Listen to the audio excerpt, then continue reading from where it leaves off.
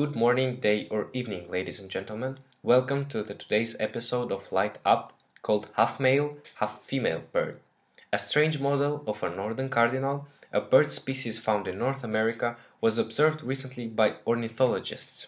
They realized that the bird was suffering from a genetic anomaly. The key clue to this was the bizarre plumage it had, as the right half of the body was covered in white, this representing a female trait, while the left one was red. This is a male feature. This is called gynandromorphism. The term gynandromorph, from Greek, where gyne is female and andro represents male, is mainly used in the field of entomology. It is the definition of the phenomenon when a creature has both female and male characteristics as a result of anomaly of the chromosome distribution in the process of fecundation.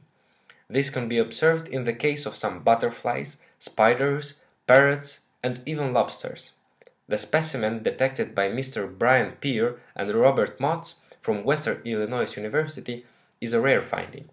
They remarked that the respective bird had trouble finding a mating partner as it could not reproduce the specific song emitted by males. Neither was the bird attacked from any other birds of the same specimen because of its bizarre looks. This is it for today. I hope you guys enjoyed the video. If you did so, please make sure to subscribe, leave some comments below, and give it a thumbs up. I'll see you guys in the next one. Ciao!